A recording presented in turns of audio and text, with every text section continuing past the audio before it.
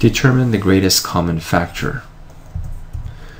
So when we are looking for the greatest common factor, consider the numbers first. 12, 4, 6. What is the greatest number that fits into all of these? So we're looking at the factors. What about 2? Does 2 fit into all three numbers? Yes. What about 4? Does 4 fit into here? Yes, yes, no. 4 does not fit into number 6. So the greatest common factor in terms of the number part is going to be 2. Let's do the x's next. We have x here, x here, x here.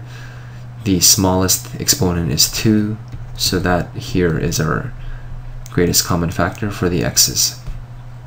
What about y? We have y to the 1, y to the 2, y to the 4. Y has the smallest exponent. So this here is our greatest common factor, 2x squared y.